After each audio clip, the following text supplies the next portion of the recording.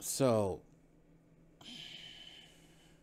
like I said, it's kind of open season on LeBron so far, and I don't really care what you little stands think. I think it's pretty much open season with everybody when it comes to LeBron.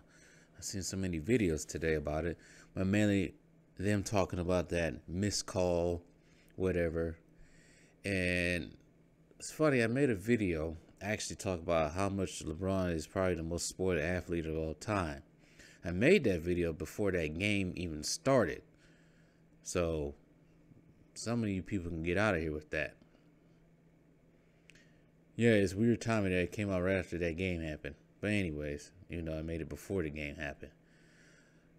But some people seem to miss 2 points when it comes to that.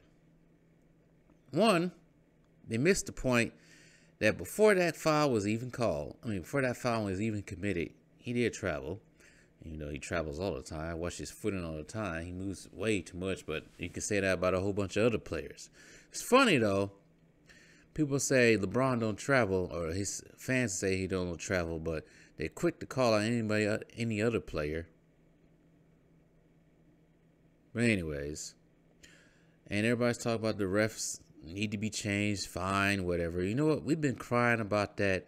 I at least been crying about the refs ever since I started watching basketball, how terrible they be officiating these games.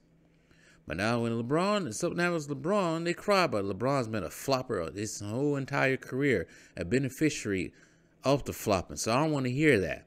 Another thing I don't want to hear about the missed call. All right, you don't get the missed call. Not every superstar gets every call.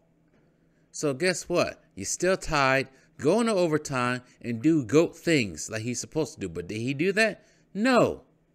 He caught a hissy fit. So my video about LeBron being the most spoiled is still relevant.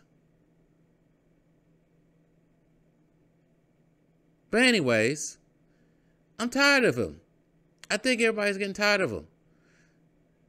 I think even some of his reasonable fans who not get so in their feelings, not getting caught up in his worship, are getting tired of him. They're getting fatigued.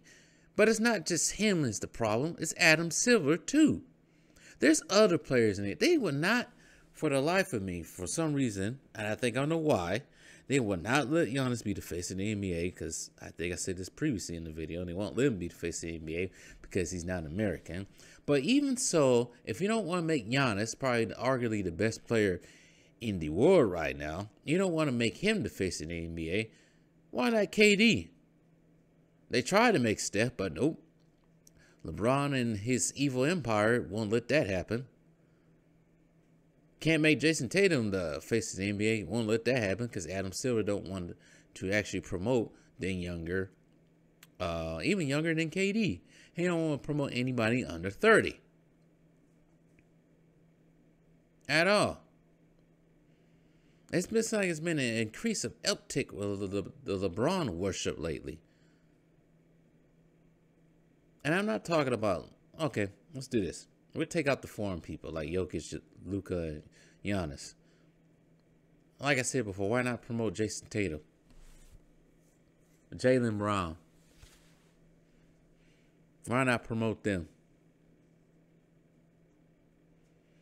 Like they stuck on LeBron. I think some people are just getting tired of LeBron. That's why the ratings are going down. And they've been going down for a long time now. I think they've been going down probably ever since the advent of the super team. Since LeBron got that team and created that team in Miami. It's just not enjoyable when somebody wants to control every narrative. It's turning people off. Like I said before, and I said this many times before, if there was no such thing as Giannis, I wouldn't care about the NBA. Not until LeBron got out of there. Jordan made people care about the NBA. That's some things that the LeQuires seem to miss. Kobe made people care about the NBA. Laker fans don't even care about this team no more because they don't like LeBron anymore. They're getting tired of him. He screwed up their future. So they don't care anymore. And I know some Laker fans. I know a lot of Laker fans. Real Laker fans.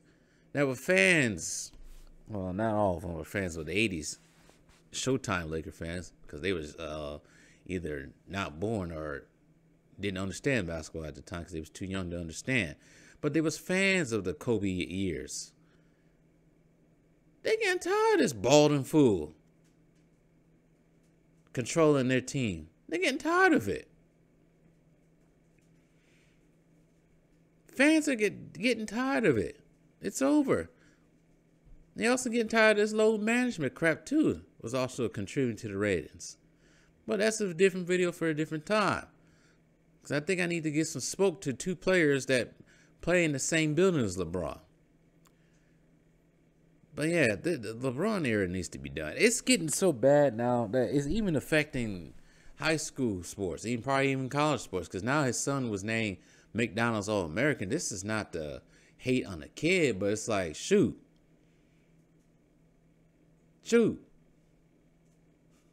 You look at other high school players that are better than LeBron's son.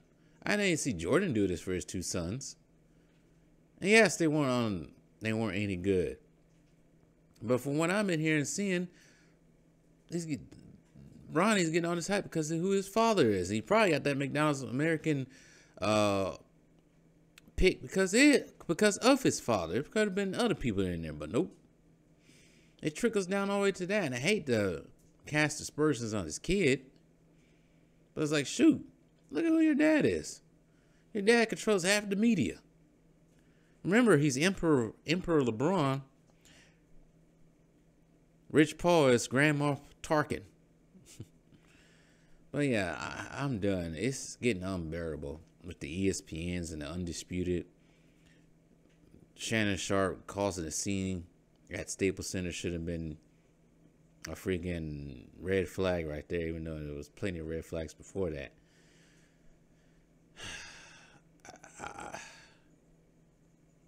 I don't think he's going to retire after this season, but shoot, he can't retire soon enough. And